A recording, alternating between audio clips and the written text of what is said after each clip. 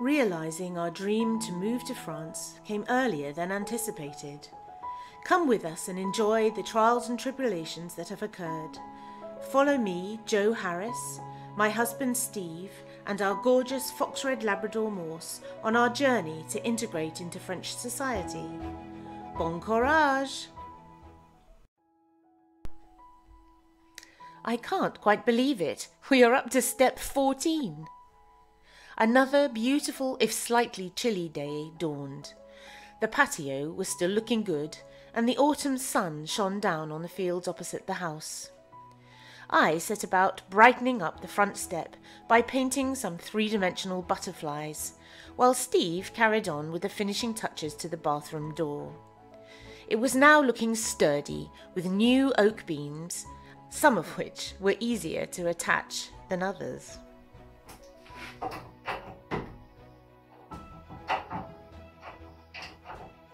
On.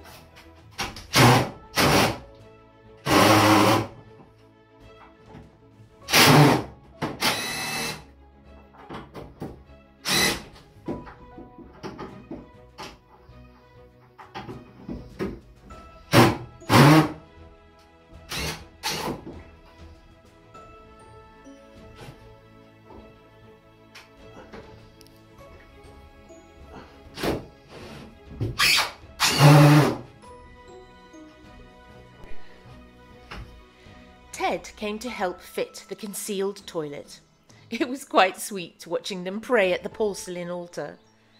The tongue and groove surround was continued, and a lovely shelf fitted all around, ready for plants and all manner of decor. Water pipes were neatly tucked away, the cupboard hiding the ballon completed, and things were looking good.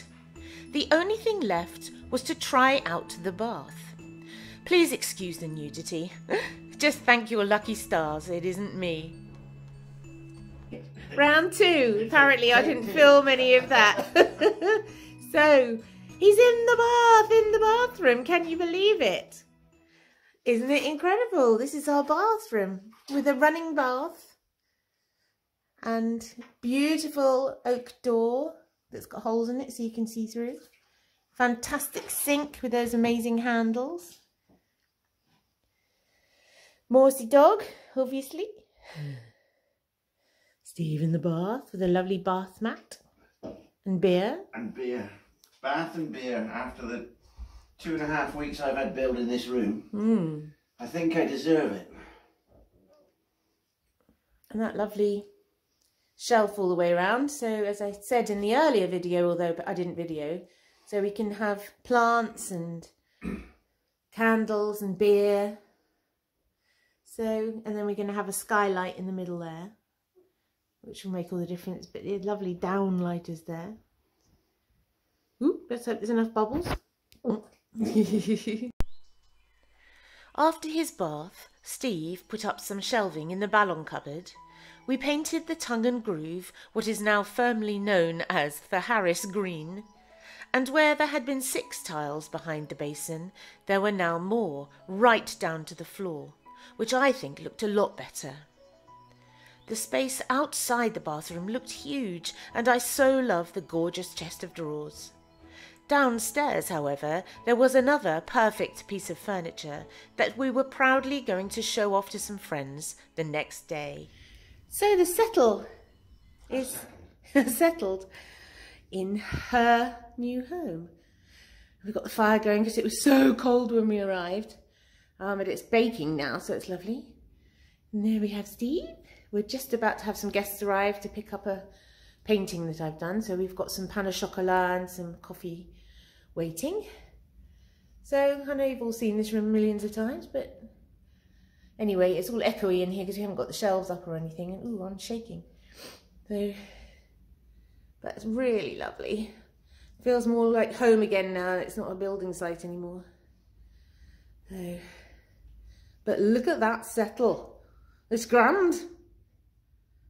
Grand lad. This is an amazing Gothic lamp that we found at our local brocante, which is called Maximum's. It suits the bedroom so well, but it was not the only thing that we found. Okay, so although we said we wouldn't buy anything, I just suddenly said to Steve, come on, let's go to Maximin and just have a look round. Just to have a look round, not to buy anything or anything. But we came back with that beauty. Isn't it gorgeous? And that's 5 minutes after we got home. Steve had got that hung up and taken all the wires off it and everything. So, and we got that for €20. Isn't it gorgeous? Perfect for in here. And nice big shadows on the, oh, look at the big shadow on the wall. I hadn't noticed that.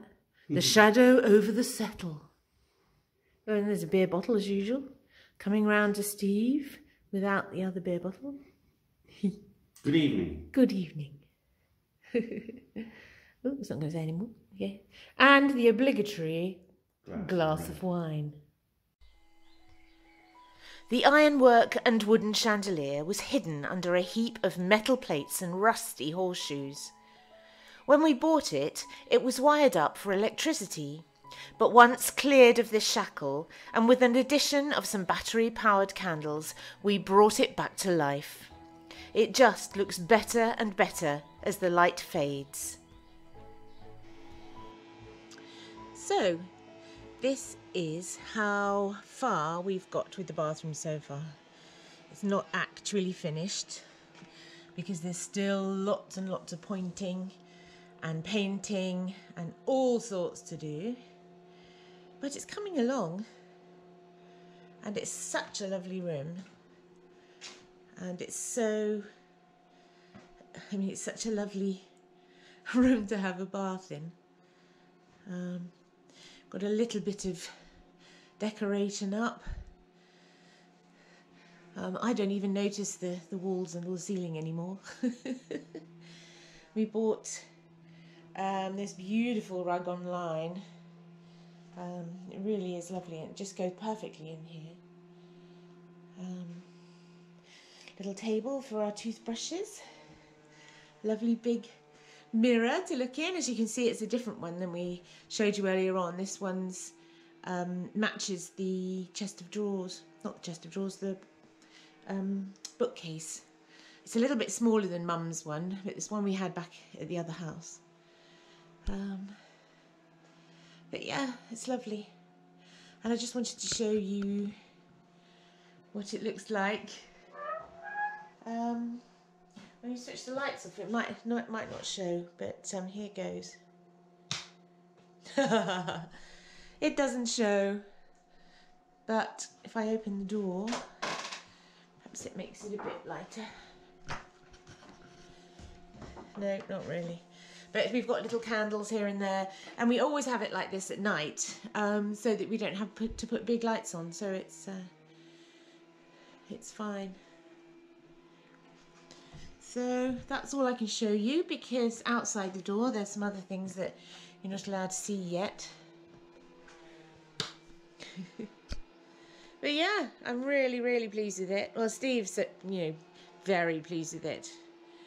And obviously we've got these little hooks every now and then that he's put in. That Ted and Steve had such a funny joke about putting a flannel on one. So we've got a flannel on that one, although that does hold the towel. And then these ones up here. So I just got to find some more hooks for here so that we can put our dressing gowns up and that sort of thing. But yeah, absolutely splendiferous. Well, thanks again for watching. I'll leave you with my painting of this beautiful dog named Seren. Keep safe, and we will see you next time when we wave goodbye to England and begin our new adventure to actually live in France. We will need all the courage we can get.